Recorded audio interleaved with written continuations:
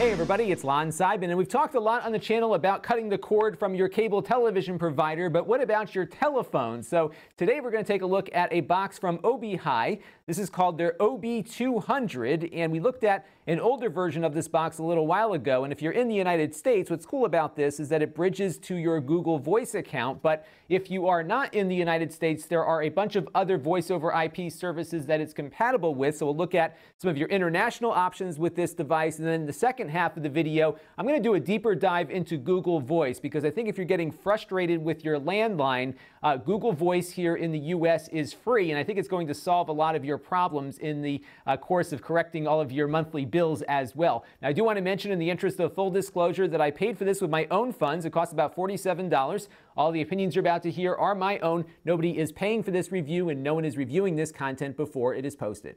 All right, so let's take a closer look at the hardware now. There actually isn't much to this, and this has actually become a very mature technology, believe it or not, this connecting old telephones to voice over IP. You plug in the power over here, you attach up this Ethernet cable to your router, and then you plug in the phone over here and you're ready to go. To set it up, you actually pick up your phone and dial a number. It then connects over the internet to ObiHai servers to register the box on their network, and you can actually use their directory to call other ObiHai boxes. If you bought two of these things and sent one to a friend across the globe, you can just pick up your phone and dial their ObiHai number and get them on the phone and talk to them, just like you would in the old days with a regular telephone service. So really pretty simple, except the dial tone is coming out of this box and not from your phone company. Pretty cool. You can also connect it up if you wanted to, because this is analog phones. You can pretty much punch it down into your home phone wiring and replace your traditional landline with this and use this as your primary phone device. Now, although this does have Google Voice stamped on the front of the box, it's their main selling point here in the US. It's actually compatible with a lot more. In fact, you can have up to 4 different voice over IP providers configured on the same box, and anytime any of those providers that you're using gets a call for you, it will ring your phone. And likewise, you can dial codes before you make a call to have those calls routed over your desired network, essentially, when you want to make an outgoing call. So kind of cool. You can have 4 different providers routing through the box, in addition to the ObiHai provider as well. Lots of configuration options. Now, this is what the internal configuration screen looks like. It is very complex. There are a lot of options that don't make a lot of sense to me or anyone else. So you really have to go through ObiHai's website to do all of this stuff to get it working in the simplest way. But once you're done, I can basically just pick up my phone here, dial my cell phone, for example, and in a second here it will start ringing through my Google Voice account, because I configured this one as my primary dial out facility here. So you can hear my phone is already ringing here, and I can pick up the phone and make a call just like I would any other telephone, except it's routing through my free Google Voice account. And here in the United States, I can call anywhere in the country for free with no long distance charges and no monthly fee either. And likewise, if I were to call the number right now, I can then ring the phone here and get calls in as well. And that is pretty much all there is to it. You pick up the phone, dial a number, or get a call when the phone rings. And again, if you wire this into your home phone network, it will just work and ring all your phones just like the phone company does now. Now, I did want to switch gears a little bit now and talk about Google Voice and how it might work as a really good alternative to paying the phone company for your phone service, because what Google Voice is a completely free service here in the United States from Google, and it allows you to attach a phone number to your Google account. So people can call that number. You can have it configured to ring all of your phones. So for example, I had it set up when I used to have a day job. I had it ring my office phone, my home phone, and my cell phone all at the same time, in addition to my Google Hangouts app on my computer too. So I get my calls everywhere, ring all the phones at the same time. But there's a lot of configuration options to it, because you can actually, based on groups of people or even specific individuals, determine what that person will do to your phones when they call. So for example, if my mother calls me, she can ring all my phones, but perhaps a coworker can only get my phone to ring on my desk, because I don't want to hear from them after the end of the workday, for example. So there's a lot of different ways you can configure Google Voice, and you can even set it up so that the only people who can call you are people that you designate. So if you don't want to ever hear another junk call again, you can configure it to just route everything to voicemail unless they're in a specific group of people based on their caller ID. It is really powerful stuff, and And it was really kind of sitting in this limbo zone for a while because Google really didn't indicate as to whether or not they're going to keep the service operating. They hadn't really updated things in a while. And then after the first of the year, this year, 2017, they did a refresh to their interface. And that means hopefully that they'll continue working on the product as we move through the year here, because it is really great and it's completely free. In fact, not only is the service free, you get a phone number for free, but all of the calls you make within the United States are free, and they also have some pretty reasonable international rates. And I think if you open up an account here in the US, when you go and travel, you can take that number with you and use it just like we're using it here. In fact, I bet you could probably plug in this device overseas and have calls be made to it from your local exchange, yet can reach you in China or anywhere else you might be, provided those countries aren't blocking those kinds of services. So I did block out a lot of this stuff because I could not show you all my personal Google Voice stuff. I trust all of you subscribers, but who knows who's out there, so I figured I would blur out some of the important things here. But this is the new interface, and what I've got here is a login screen that has all of my messages centralized here, so you can get text messages on this. You can make calls through the interface as well as get your voicemails on here. And in fact, what I did with my phone, my cell phone, is that I have it routing all of my voicemail calls over to Google Voice. So if I don't pick up my cell phone after 4 or 5 rings, the voicemail rolls over to my Google Voice account, and everything comes into my Gmail account very nicely centrally located. It really is pretty useful, and you can operate everything through the interface here, or you can do it directly from your Gmail if you want, and that's why I have so many voicemail messages. I usually just go through my Gmail to get them, but it archives them forever, so you don't have to worry about deleting messages. And again, really nice way to integrate your voicemail into your email along with text messages also, if you want to handle it that way. Now, the way calls are made on Google Voice when you're not using the ObiHai device, for example, is that you start the call on your computer and then it rings your phone. Then you pick up the phone and then that call gets made to whoever you are calling. So it's a little bit of an extra step when you are not plugged into your ObiHai device here. But that's what's cool about the ObiHai, is it allows you to make a normal call like you would if you just picked up the phone. But generally, Google Voice, even when using their app, requires a little bit of an extra step to type in the number and then wait for Google Voice to call you so you can complete that outgoing call. Incoming calls, though, are ringing directly to the device itself. I can have multiple numbers configured, and any which number I want to have ring at certain times or for certain people can do that. You do have to have a number, a real number, to link it up with when you set it up. They will not give you a phone number unless you have a cell phone or a landline to connect it to. So just bear that in mind before you get going. Now, let me just add one more thing, though, on making outgoing calls, because there is a way that you can actually make the call with your Google Voice account through your computer, which is to use the Google Hangouts app. And once you have a Google Voice account configured, when you do a free phone call through the Hangouts app, the caller ID will come back to your Google Voice number when you make those outgoing calls. So there are some options for getting everything working. Now, as cool as this interface is, right now it is masking all the powerful features. What you have to do is click on the hamburger icon and then go over to Legacy Google Voice in order to get the really cool stuff configured. So this brings you back to the old interface. This is actually the way it looked pretty much when it first was introduced. It still all works. But you can then go in and configure some of the filtering settings here. And you can see I've got over 1,900 voicemails stored on my thing since I started using it, which is really cool because you can retain a copy of every voicemail you ever got versus my cell phone provider, which only gives me a handful of them that I can save before it runs out and doesn't let anybody else leave another message. So I really like it for that archival purpose here. So I'm going to click on settings here, and you can see what these settings look like. So the first one here are the phones that you can configure. And right now I've got it set to go to my home and my mobile phone as well as my Google Chat. But you'll notice right now that home and mobile are checked on, which means that by default it's going to ring these two numbers but not the Google Chat number. And I can even turn all of these off if I wanted to and just have everything go straight to voicemail. In fact, there is some scheduling options that you can set up to make it only ring at certain times of day.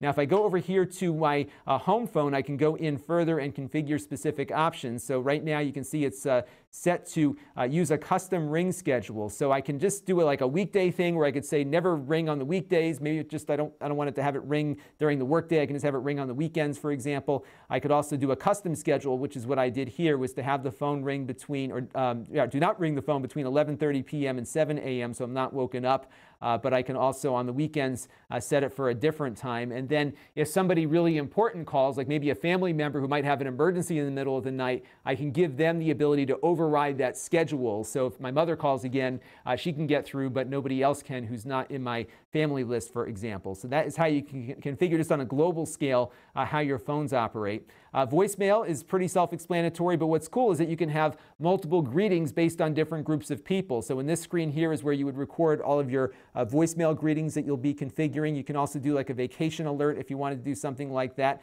You can then have the voicemail notifications forward to your email, for example. You can also have it send a text message if you want when you do get a voicemail. You again can turn those things on or off. There is, of course, the famous voicemail transcription, and Google's automated systems will do that for you. But if you're not comfortable with the Google computer listening to all of your messages, you can turn that option off. But I have found the transcription to be really useful, especially when I'm on a plane, because I'm getting my voicemails on an aircraft. Maybe I don't have a lot of bandwidth to listen to the audio file, or maybe I just don't want to boot up my computer to listen to it or something. I can get the text on my phone and know whether or not it's an important message that I have to get to, because it is good enough that you can actually understand what the person is trying to say through their transcription. Over here on calls, you have the option to screen every incoming call. And what that'll do is every time it gets a number that it's never received before, it will ask the person to leave their name. And that usually is a good way of filtering out a lot of junk calls, because if they don't leave a name, it generally, I think, goes right to voicemail, or it might trigger some of their spam stuff. But what will happen, though, is that once that caller makes their name recording the first time, they will never have to do it again. So I've been using Google Voice for who knows how long, maybe 7 or 8 years. And if somebody called me way back then, that voice recording will carry forward every time they call me. So it's not a real nuisance to your friends and family, because they just have to record that once and you're done. Caller ID can be configured to display the caller's number on your cell phone and landline when somebody calls, or you can have it display the Google Voice number. You can set Do Not Disturb here, so you can knock out any phone calls from hitting your phones for a certain length of time. You can configure that by hours, days, or whatever else you want to do. They also have some options here for how you configure call options for switching between devices. You can also record incoming calls if you hit the 4 key on your phone. I've never done that before, but you can do something like that. And Google also has some spam filtering to weed out junk calls and voicemails too, and text messages in addition to all of that. Now, the real power, though, of Google Voice comes in on this next screen, which is groups and circles. And some of this terminology is left over from the old Google Plus days, but bear with me, because this still does work even with all of the new Google Contact stuff. So basically what happens here is that I can set defaults based on the types of calls that come in. So, for example, an anonymous caller, somebody coming in without any caller ID at all, can be configured just not to ring any phones at all. But maybe I want to stop accepting calls from anybody I don't know, because we're at a stage now where people are spoofing caller ID all the time, and every call you get has caller ID, even if it's a junk call. So what I can do here, for example, is go to All Contacts and check off all of these boxes. So basically what's going to happen here is that any call that I get with a caller ID, it's just going to ring and ring and ring, and not ring my phone on my desk or any of the other phones that I've got connected to it. So for example, if I call right now from this phone, even though I've got this thing hooked up to my ObiHai, I should be hearing the phone ring when the cell phone makes a call.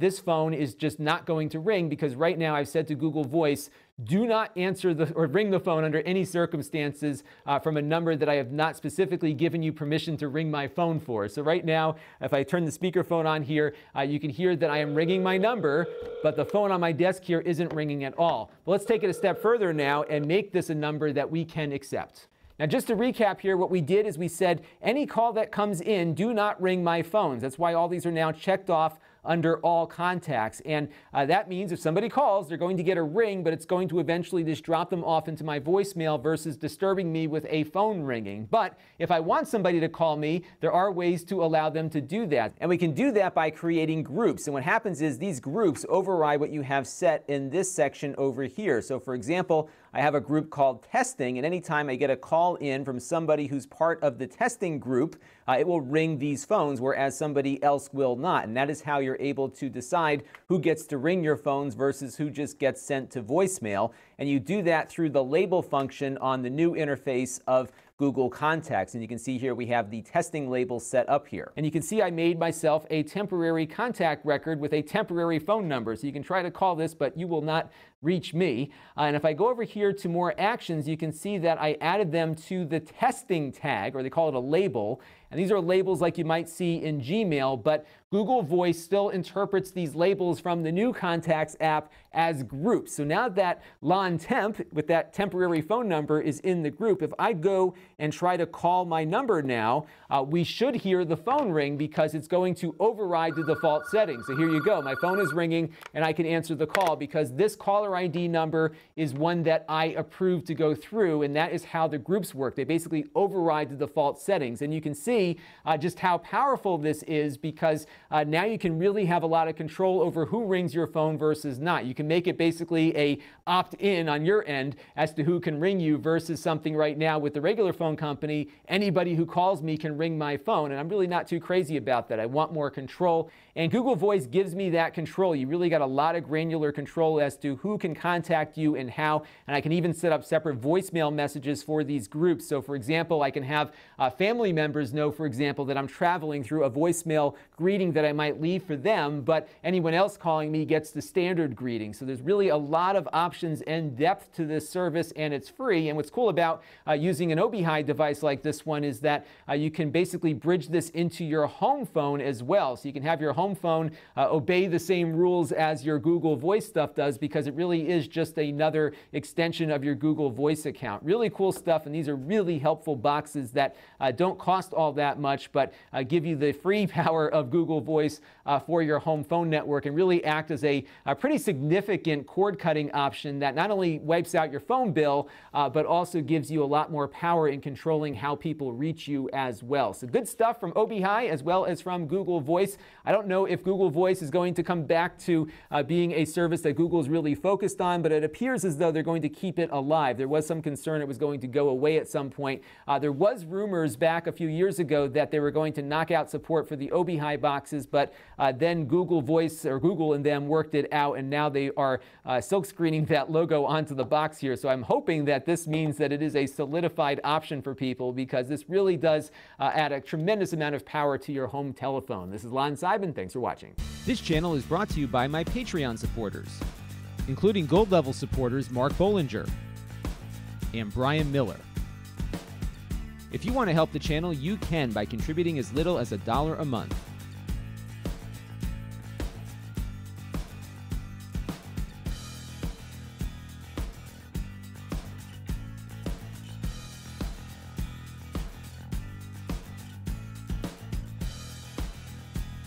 Head over to Lon.TV/Patreon to learn more.